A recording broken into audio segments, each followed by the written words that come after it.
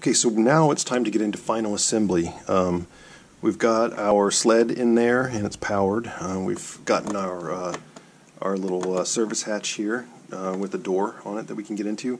You'll notice that my CrowBox is still just a rotor up top here.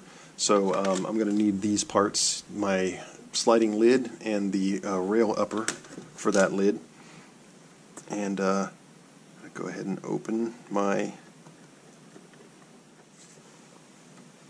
Okay, so I've moved ahead just a little bit off camera, and you'll want to catch up to where I am here. Inside I have my sled full of electronics, and I have set this CrowBox for training phase 2 right now. That's because we're going to need to test our perch switches. So you want to make sure you're configured for training phase 2. Also, my sliding lid has been installed, so that's in there now. We're going to go ahead and put the lid on, the lid to the machine. And again, that's with this strip here, this fulcrum to the rear. And you just want to let the ears, these little humps from the rails, come through there.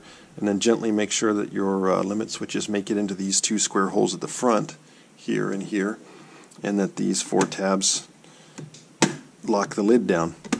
You could hot glue the lid down, but I find that it's not necessary often to get inside the CrowBox to get below this lid, but sometimes you will have a problem with loading coins into the magazine that you may have to remove the lid to remedy. So I find that it's best to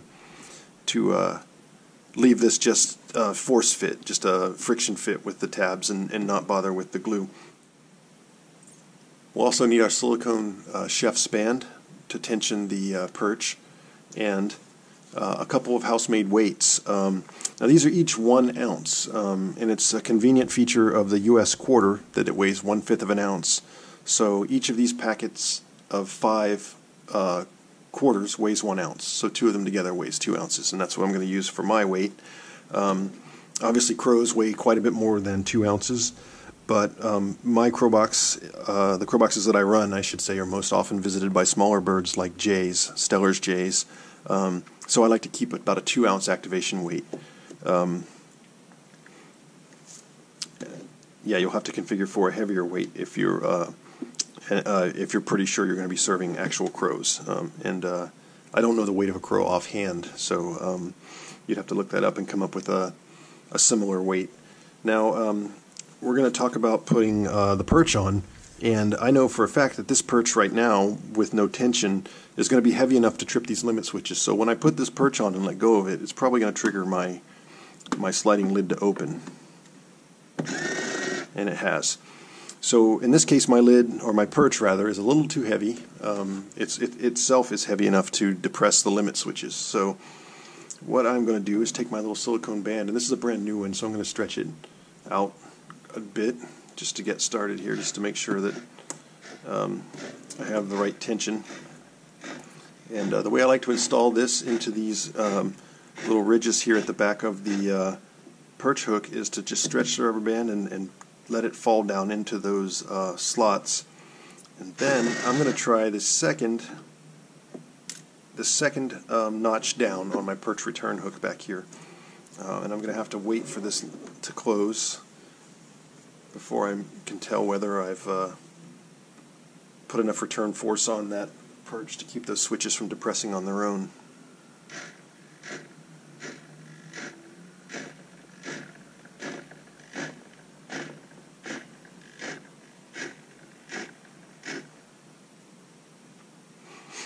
Okay, so the CrowBox hasn't ripped open again. The sliding lid hasn't flown open, so I know that this perch is not depressing the limit switches right now.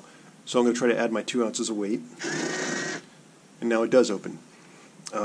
So I'll remove those now, and the next thing to make sure of is that the tension of this rubber band is sufficient to lift the lid up high enough to let go of those switches once the bird leaves. And to test that, I'm going to have to wait until the sliding lid finishes closing here. And if it remains closed, then I'll know that I'm at the right level of tension, which it looks like I am. So if this were to open again immediately, it would mean the CrowBox thinks a bird is still present, which means that this rubber band hasn't done its job of lifting the perch off of those 2 switches.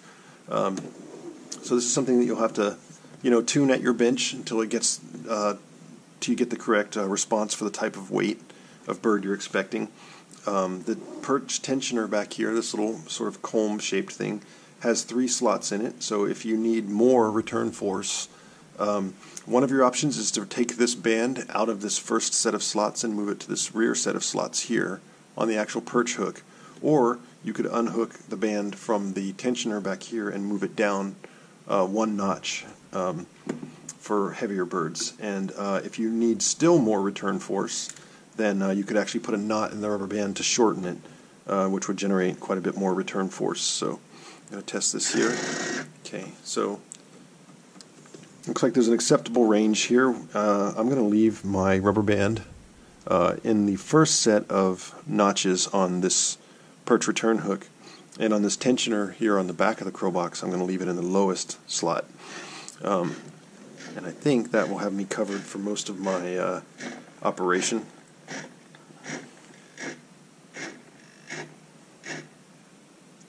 Let's have one more test with 2 ounces of weight here. Yep, alright, good. So that's working the way that I'd like it to work, and I think that this CrowBox is pretty much ready to go into the field.